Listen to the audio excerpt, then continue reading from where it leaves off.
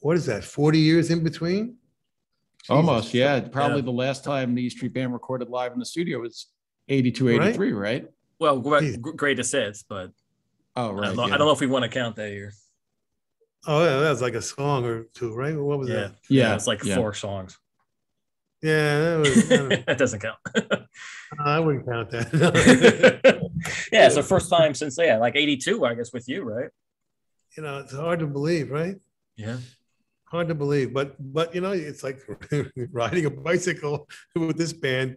Bam, everybody just does the right thing. They just do the right parts, and Charlie, Charlie had, Charlie was really, the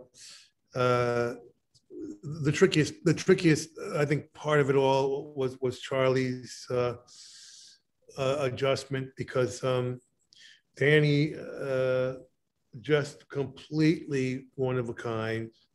Nobody ever has played the way Danny plays, and he's kind of an essential element in that E Street mix, of why it sounds the way it sounds,